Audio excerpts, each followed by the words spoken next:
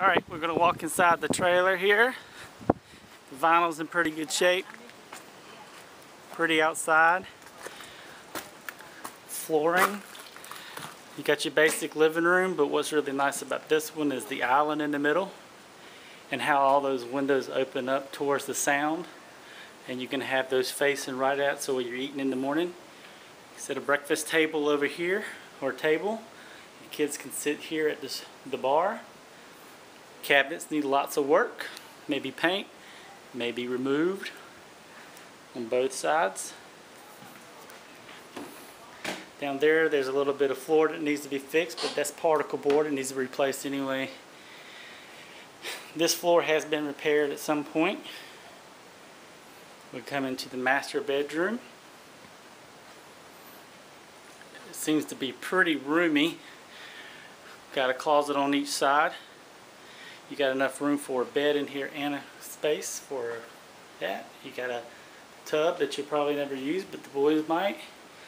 A shower, toilet. As you open the door again, you walk through, see the island. No holes in the wall in here. Ceiling looks pretty good shape.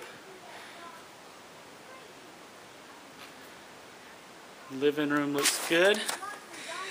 Back here we do have a couple floor issues, but I don't know how severe they are. But we do like the size of these rooms better. They're bigger than the ones we've been in before. Plenty of room for a bed, chest of drawers, and the closet.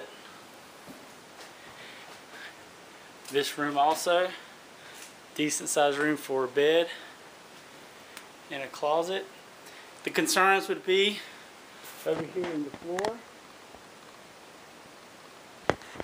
but it seems limited, and I think this is what Jesse meant by he could fix it within an hour or so.